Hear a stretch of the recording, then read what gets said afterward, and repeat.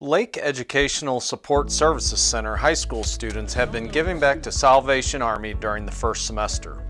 On Monday mornings, students and staff make the short walk down to the Salvation Army to help unload supplies and stock supply shelves. Principal Harris and Lake teacher Eric Mitchell were kicking around some ideas at the beginning of the year on how the students could give back to the community. He came to me and said he had talked with Salvation Army, which is just down the road from us.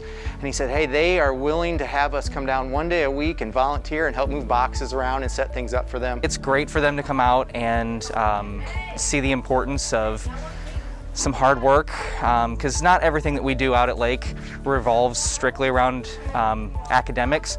We like to get the kids out and working in the community. So today we're sorting through food, we're making bags for people to come out and pick up. We're getting food out of a big truck, we're getting food out of freezers and going through so that way the staff can focus on some other things while we take care of the smaller things here. Well, it's so important for them to be able to connect with the community that they live in. So this opportunity for them to volunteer is just wonderful. The more students that came out here, the more that wanted to go.